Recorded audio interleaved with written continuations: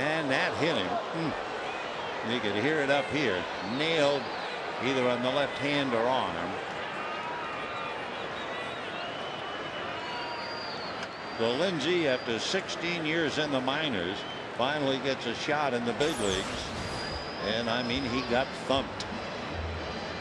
Got him a look like on the knuckles of that left hand. Tried to get out of the way, and he was nailed. So John trying to fight it and stay in the game, you can bet. Yep, got him on the hand.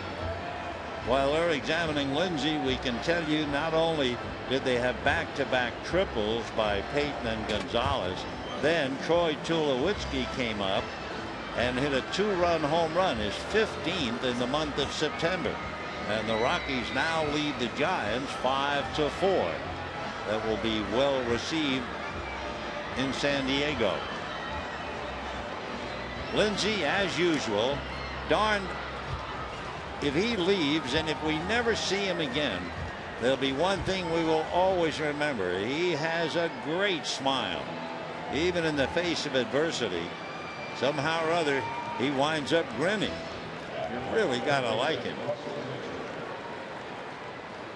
In the minor leagues, by the way, John Lindsey was hit, are you ready, 203 times. And John Lindsey has to leave the game, I'm sorry to say. I hope he didn't suffer any damage. I hope he can certainly finish out the last few games. So James Loney will take over at first base for John Lindsey.